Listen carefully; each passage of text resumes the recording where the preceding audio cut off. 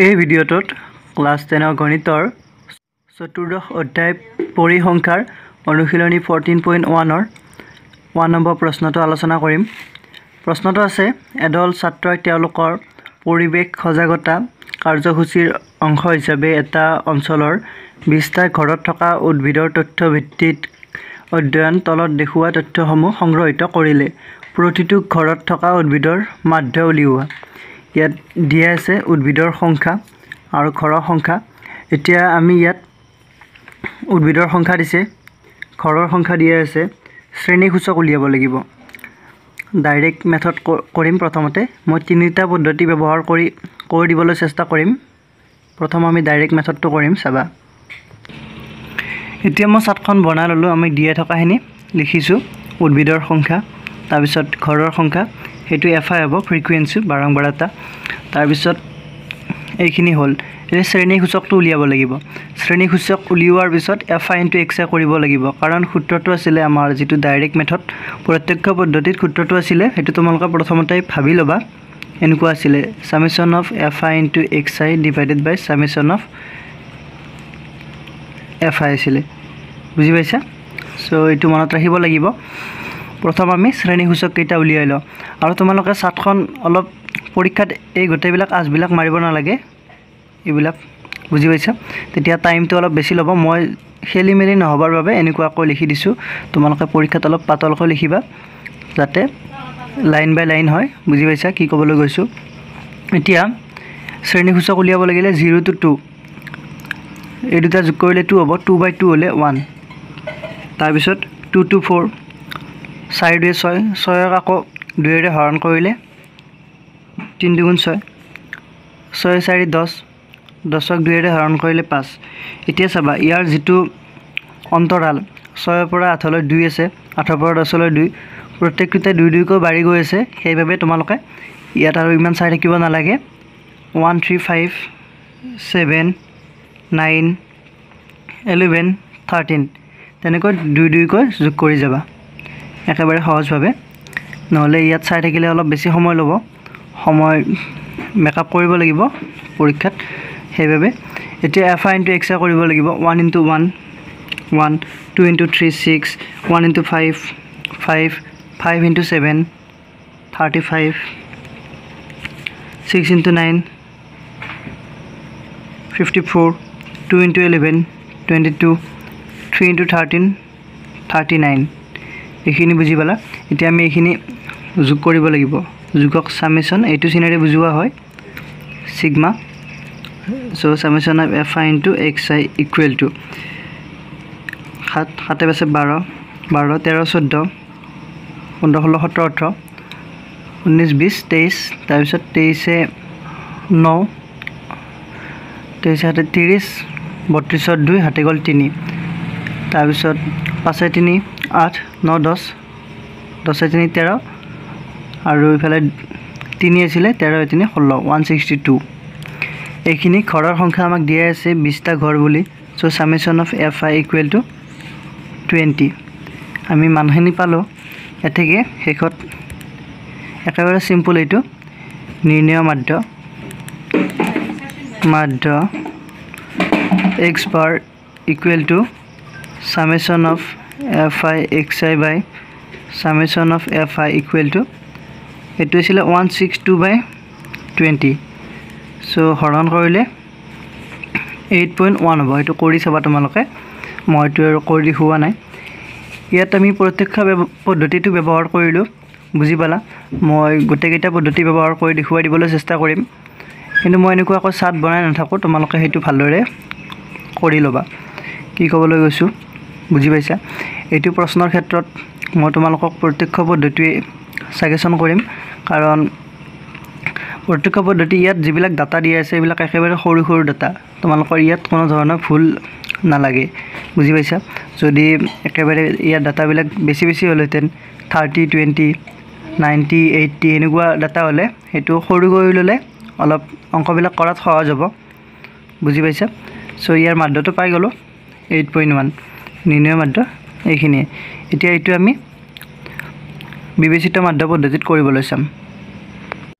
এইটো তোমালোকে বুজি পালা, এইটো প্ৰত্যক্ষ পদ্ধতি। তাৰপিছত যদি আমি এইটো বিবেচিত মাধ্য পদ্ধতিত কৰিব লাগে তেতিয়াহ'লে এজিউম মিন মেথডত কৰিব লাগিলে ইয়ালৈ ঠিকে থাকিব FI XI এইবিলাক ঠিকে থাকিব আমি বাৰংবাৰতা লাগিব শ্ৰেণীসূচক এইটো উলিয়াব লাগিব তাৰপিছত এইখিনি নালাগে তাৰপিছত আমি এইখিনি এড কৰিব লাগিব এইখিনি বুজি পাইছা এইটো এই দুটা খাই এড কৰিব লাগিব ইয়াত মই কৰিছিলোঁ কিন্তু মোৰ অলপ ভুল হৈ গ'ল মই এইটো ঘৰৰ সংখ্যা ফ্ৰিকুৱেন্সিত এইটো ধৰি ললোঁ এতিয়া তোমালোকে চাবা এইটো তোমালোকক মই আগতে কৈছিলোঁ এইটো কেনেকৈ উলিয়াব লাগিব ইয়াত এইটো তোমালোকে ইয়াত এইটো চাবা এই যেটো খাই আছে ইয়াত 7টা আছে 1 2 3 4 5 6 7টা আছে ইয়াৰ মধ্যমা উলিয়াব লাগিব মধ্যমা উলিয়ালে ওপৰত 3টা তলত 3টা এইটো মধ্যমা হ'ব এইটো আমি এক সাইড উলিয়াব লাগিব তোমালোকে যদি এইটো ফ্ৰিকুৱেন্সিত উলিয়াই দিয়া তেতিয়াহলে হয়তো ভুল হৈ যাব সো তোমালোকে এইটো ভালদৰে চাবা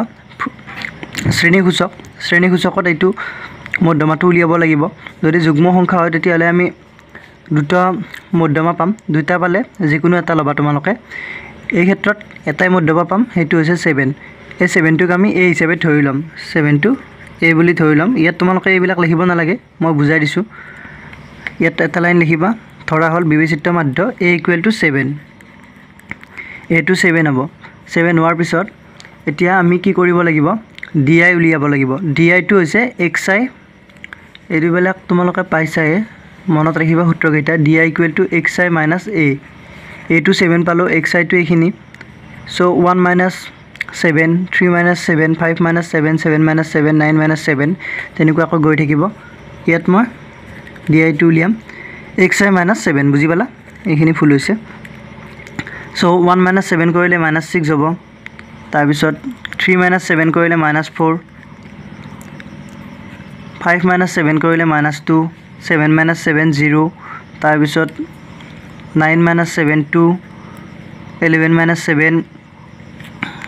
11 - 7 কৰিলে 4 তাৰ পিছত আছে 13 - 7 হলে 6 বুজি পালা এইখিনি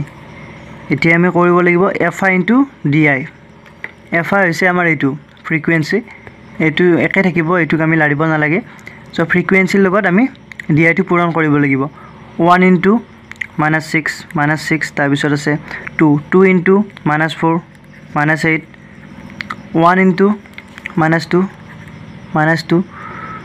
0 * এইটো 0 হ'ব 5 কৰিলে তাৰ পিছত আছে 6 * 2 12 তাৰ পিছত 2 * 4 8 3 * 6 18 তেনেকুৱা ধৰণে বুজি পালা এইখিনি fi * di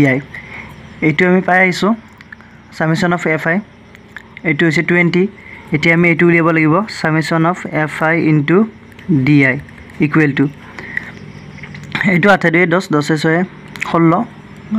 ক্যালকুলেশন বিলাক সাইডত কৰি চাবা তোমালোকে মোৰ ইয়াত ঠাই নাই সো ইয়াত কৰি দিছো -16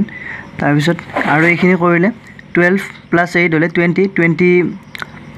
+ 10 30 38 হ'ব সো এইটো হ'ব 38 এই দুটা ক্যালকুলেশন কৰিলে 8 6 গলে 2 হ'ব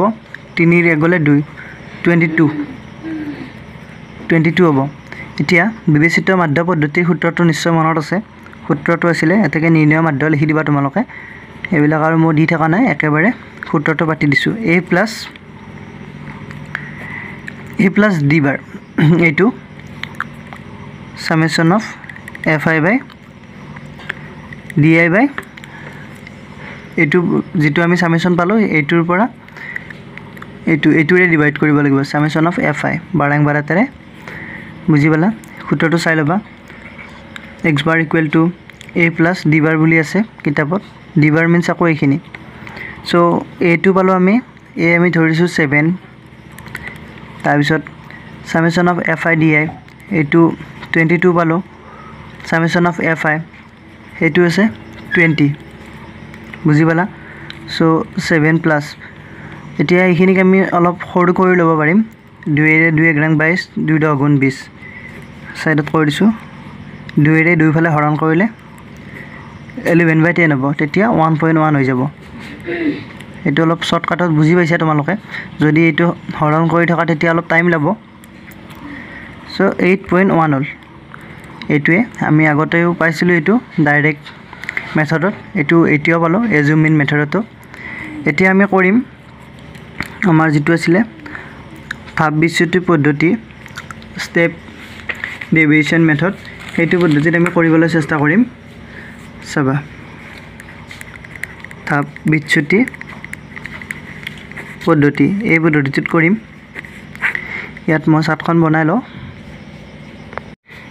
আমি প্ৰত্যক্ষ পদ্ধতিত কৰিলো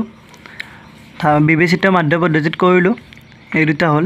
তোমালোকে বুজি পালা নিশ্চয় শ্ৰেণী সূচকৰ পিছত এইখিনি লিখিব নালাগে তাৰ পিছত একেবাৰে এইখিনি লিখিবা এতিয়া ধাপ বিচ্যুতি পদ্ধতি ইয়াত শ্ৰেণী দৈৰ্ঘ্য লাগিব আমি এক্সট্ৰা h লাগিব এটা h টো কেনেকৈ উলিয়াই চাবা ইয়াত তোমালোকে অন্তৰালটো দেখিছা 0 to 2 2 to 4 4 to 6 ইয়াত এটা যিকোনো অন্তৰাল বিয়োগ কৰি দিবা ইয়াৰ অন্তৰালবিলাক একেবাৰে সেম আছে গোটেইবিলাক ইয়াত খেলিমেলি হৈ থকা নাই প্ৰতিটোতে 2 কৈ আছে সো 4 পৰা 2 গলে 2 এইটো হ'ব আমাৰ শ্ৰেণী দৈৰ্ঘ্য সেইটো আমি লাগিব তাৰ পিছত ধাপ বিচ্যুতি পদ্ধতি কৰিলে এই চাটখনত ইয়ালৈকে আমাক লাগিব এইখিনি ঘৰৰ সংখ্যা শ্ৰেণী সূচক xi লাগিব তাৰ পিছত এইখিনিও লাগিব আমাক di টো লাগিব এইখিনি নালাগে fi * di নালাগে এইখিনি লাগিব তোমালোকে শ্ৰেণী সূচকলৈ কৰিলা লিখিব লাগিব এটো ধৰা হল বিবেচিত মাধ্য a = 7 তাৰ পিছত এটা লাইন লিখিবা ইয়াত শ্ৰেণী দৈৰ্ঘ্য h = 2 ইয়াৰ পিছত লিখিবা প্ৰথম হেনিতে আৰু একেবাৰে ষ্টাৰ্টিংত তাৰ পিছত সাতখন বনাবা তোমালোকে ইয়ালৈ বনাবা প্ৰথমতে তাৰ পিছত এইখিনি বনাবা ইয়াৰ পিছত এইখিনি লাগিব এইখিনি লিখিব নালাগে তোমালোকে ভাবিব পাৰা যে মই এইবিলাক কিয় কৰি দিয়া নাই মই ইচ্ছা কৰিলে কৰি দিব পাৰিলো এতেন কিন্তু মই ভাবিলো তোমালোকে অলপ কষ্ট কৰি এইখিনি নিজে ভালদৰে লিখি লোৱা যাতে তোমালোকে অলপ বুজি পোৱা প্ৰেক্টিস হ'ব আগৰ ভিডিও গিটাত একেবাৰে মই স্টেপ বাই স্টেপ কৰি আছিলো কিন্তু ইয়াত অলপ বুজি পাই আছে কি ক'বলৈ গৈছো এইখিনি তোমালোকে অলপ কষ্ট কৰি লোৱা এতিয়া ui = নতুন পাইছো ui টো di by h di মানে এইটো xi - 7 xi - a 8 ঠাইত আমি 7 লৈছো সেইভাবে এইটো xi - 7 বুলি দিছো মই xi - 7/2 2 টো হৈছে শ্ৰেণী দৈৰ্ঘ্য এইটো বেলেগ বেলেগ হ'ব পাৰে এইটো যদি 15 to 20 থাকিল হয় তেতিয়া হলে 5 হল বুজি পাইছা সো ইয়াত শ্ৰেণী দৈৰ্ঘ্যটো 2 আৰু এইটো আমি উলিয়াই থৈছো di ৰ সাতখন গোটেইখিনি আছে এতিয়া আমি di ক 2 ৰে হৰণ কৰিম 2 ৰে 6ক -3 হ'ব 2 ৰে 4ক -2 2 ৰে 2ক -1 2 ৰে 0ক 0 2 ৰে 2ক 1 বাৰ যাব 2 ৰে 4ক 2 2 ৰে 6ক 3 বাৰ বুজি পালা এতিয়া fi * di সৰি ui fi টো এইটো 1 * -3 হ'ব এবাৰ -3 তাৰ পিছত 2 * -2 -6 1 * -1 -1 হ'ব এটো 0 হ'ব তাৰ পিছত 1 * 6 fi so 6 হ'ব তাৰ পিছত 2 * 2 4 3 * 3 9 এইখিনি বুজি পালা এতিয়া এইখিনি যোগ কৰিলে 3 * 4 6 * 4 10 -10 আৰু এইখিনি 9 6 15 15 4 19 সো এটো কৰিলে এইখিনি 11 হ'ব লাগিছিল এটো মোৰ কৰবাত ভুল হৈছে চাবা এটো ইয়াত -2 আছিল ইয়াত 2 আছিল সো -4 হ'ব 3 * 4 4 4 8 -8 সো 19 ৰ পৰা -8 গলে 11 হ'ব এটো তোমালোকে কমন মিস্টেক একেবাৰে নকৰিবা কমন মিস্টেক কৰিলে পৰীক্ষাত নম্বৰ বিলাক কাটা যাব ইয়াত মই মিলা নাই কাৰণে মই বুজি পাইছো যে মোৰ এইটো ভুল হৈছে কিন্তু তোমালোকে হয়তো ধৰিব নোৱাৰিবা কি কৈছো বুজি পাইছা সো ইয়াত 11 পালো এতিয়া এটাকে মাধ্য হ'ব আমাৰ সূত্ৰটো আছিল a + h u bar means u bar a + h u bar ঠাইত এটো বহুৱাই summation of fi into ui by summation of fi বুজি পালা সো a ঠাইত হ'ব 7 এটো সেম আছে h টো আমি 2 পালো 2 শ্ৰেণী দৈৰ্ঘ্য তাৰ পিছত এইটো summation of fi into ui to 11 summation of fi টো হৈছে এটো 20 so 7 plus 2 ৰে 20ক 10 বাৰ যাব 11/10 হ'ব 7 প্লাছ এইটো 1.1 8.1 দেখিছা তিনি যাতে এনসাৰটো সেম হৈছে তেনেকুৱা ধৰণে উলিওৱা হয় ইয়াত মই চাৰ্টখন তোমালোকক ভালদৰে দিয়া নাই তোমালোকে হেতু কষ্ট কৰি লবা চাই লবা তেতিয়া তোমালোকৰ অলপ প্ৰেক্টিস হ'ব মই হেতুৱে বিচাৰো তোমালোকে যাতে অলপ প্ৰেক্টিস কৰা তেতিয়া তোমালোকে অংকবিলাক পাৰিবা সেইখিনি আজি ভিডিওটো দেখিনে যদি ভিডিওটো ভাল লাগিছে লাইক কৰিবা কমেন্ট কৰিবা শেয়াৰ কৰিবা আৰু তোমালোক যদি মোৰ চেনেলটোত নতুন তেতিয়ালে চেনেলটো সাবস্ক্ৰাইব কৰিবা থ্যাংক ইউ